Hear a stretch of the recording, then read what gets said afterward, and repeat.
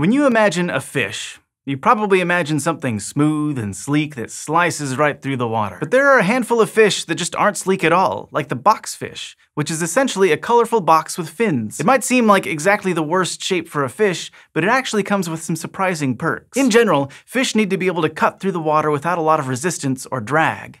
That way, they don't waste too much energy swimming, and they're quick enough to escape predators. But the boxfish has a rigid skeleton in the shape of a box, which, as you might expect, creates a lot of drag. The odd thing is, despite their shape, boxfish aren't these lumbering, awkward things. They're actually pretty agile and good at dodging predators. And that caught scientists' attention. In 2002, a group of researchers used 3D printed models of these fish to explore how water flowed around them. At first, they focused on little vortices forming off the ends of the fish's pointed corners. Vortices naturally resist changes in direction, so the researchers thought this was like a self-correcting mechanism that helped the fish stay stable, which might seem like a pretty clever trick of evolution. And they weren't the only ones intrigued by the idea that a creature shaped like a box could be both stable and nimble.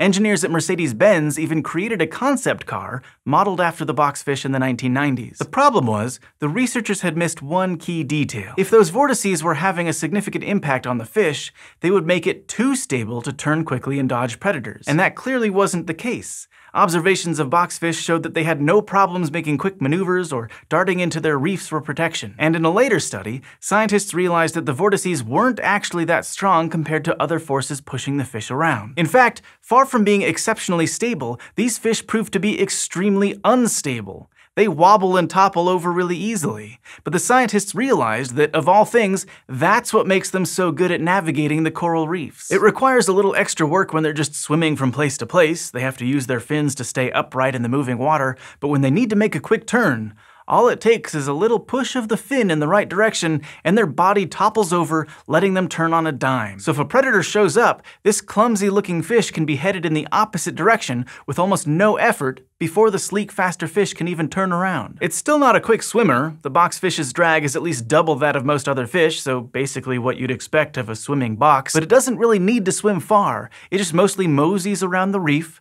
so that maneuverability is worth the trade-off. Sadly, it probably lost its chance to inspire the next Mercedes-Benz, since a high-drag vehicle that easily tips over isn't the car of the future, but some engineers are still interested in it. Designers of underwater robots or jet planes that need maximum maneuverability might be able to learn something from this fish, so it may still inspire our future technology in spite of itself. Thanks for watching this episode of SciShow, and if you liked learning about this odd little reef dweller and its surprising abilities, you might enjoy our episode about 3 things fish just shouldn't be able to do. You can watch that next.